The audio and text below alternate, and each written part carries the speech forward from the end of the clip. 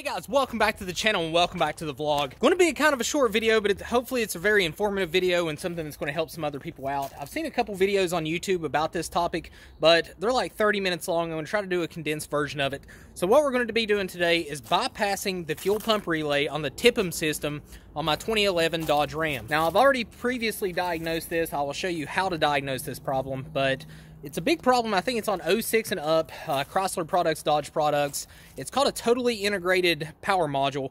And basically, it's a fuel pump relay that is actually soldered onto the fuse box that you can't just replace unless you send it off and have somebody solder a new relay on under a microscope, all of this. What had happened was on my 2011 Ram that's right here behind us, all of a sudden, it was cranking, but not starting. Really just seemed like a fuel pump.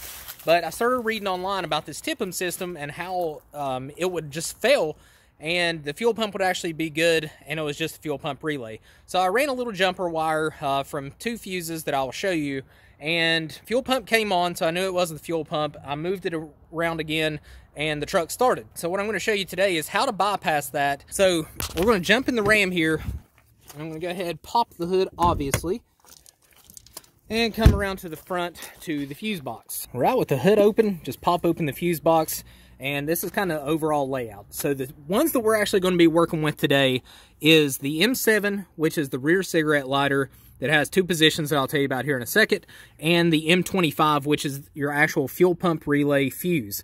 So what we need to do is remove both of these. So we'll go ahead and pop the M25 out, and we will pop the M7 out. Now the M7 has 2 different slots in it. The left 2 slots is power with just the key, and the right 2 slots, if you want power always, is to put it in the right 2 slots, and it gives power to the rear cigarette lighter continuously. Now the way that we're going to test the fuel pump first is with this TIPM bypass cable. I got this off of Amazon for about $17.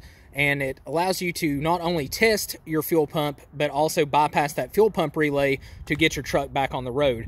Now, I don't know if this is a permanent solution or a temporary solution to what we need to do, but from everything I read online, you can leave this on long term. Eventually, I'm going to get the TIPM system actually fixed, but I think to buy a new one is like $1,000, but there are some companies that you can send the actual fuse box to. They will solder you a new relay and send it back for around $200.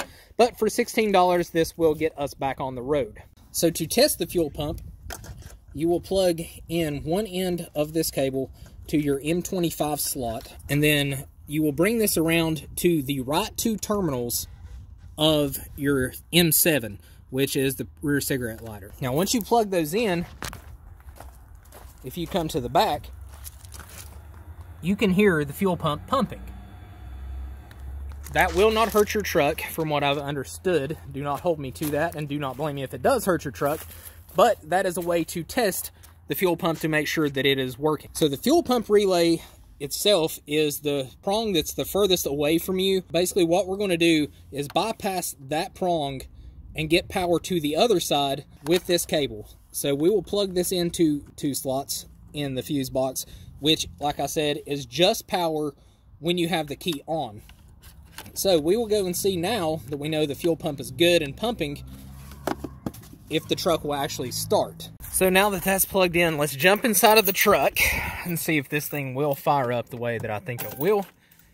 Just give it a second and let the fuel pump prime. And she started right up.